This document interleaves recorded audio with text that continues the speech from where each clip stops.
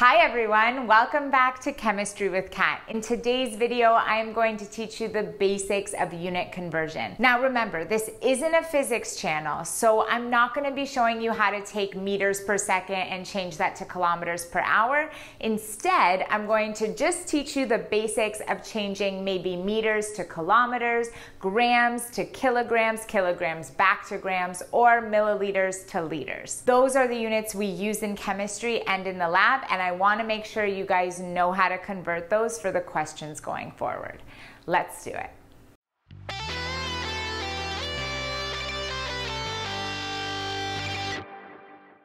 I'm going to show you this lovely ladder, which I suggest right when you get into your exam, you write this on the exam paper or on a spare sheet of paper they give you so you don't forget it. This is the ladder I like to draw on my exams, obviously not this big.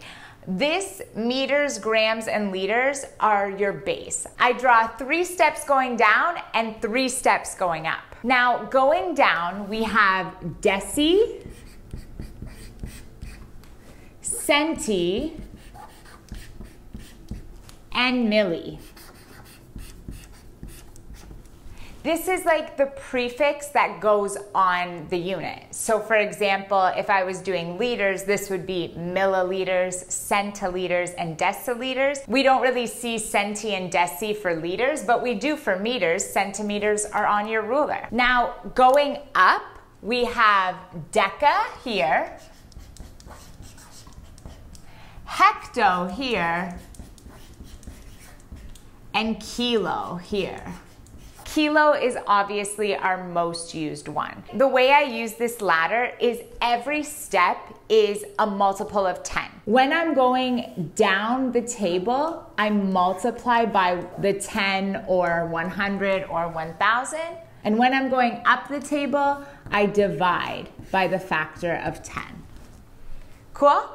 So let's try some practice problems together. Let's say I have 2 liters and I want that to be in milliliters.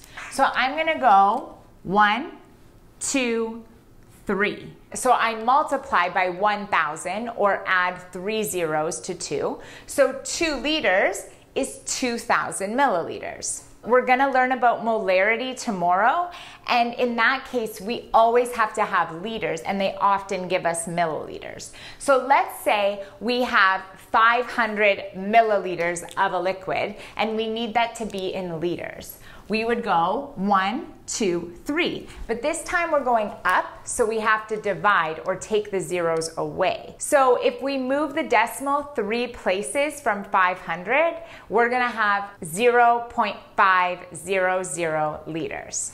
Another really popular one in chemistry is the kilogram and gram conversion. Usually when we have moles, we need our mass in grams, but we'll see later with thermodynamics, we sometimes need to use kilograms. We have 14 kilograms and we need that in grams. We're gonna go 1, 2, 3.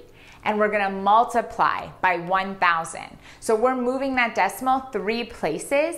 We now have 14,000 grams of a substance.